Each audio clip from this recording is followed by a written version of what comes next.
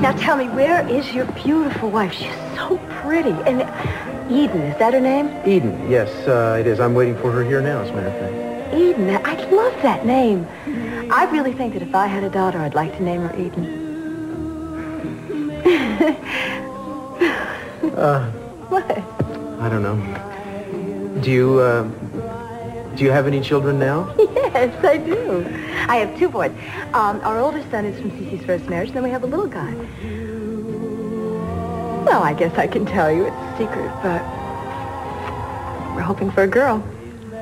Well, let me tell you a secret, too. Sophia, isn't it? Mm-hmm. I'm rooting for you to have a girl.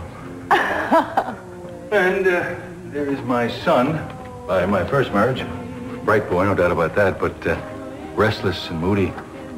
Well, maybe he took the marriage breakup a little hard. Yes, he did. You seem to understand that very well. Did your parents break up? Yes, but they got back together. More than once. They love each other very much. Does Mason live with you or his mother? Did I mention Mason's name already? Oh, I think your wife did earlier.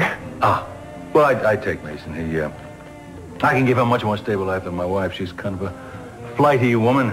Besides that, Mason's a capo. He should be part of my family. How about you? How did your husband and you get together? I mean, you seem to come from such different backgrounds.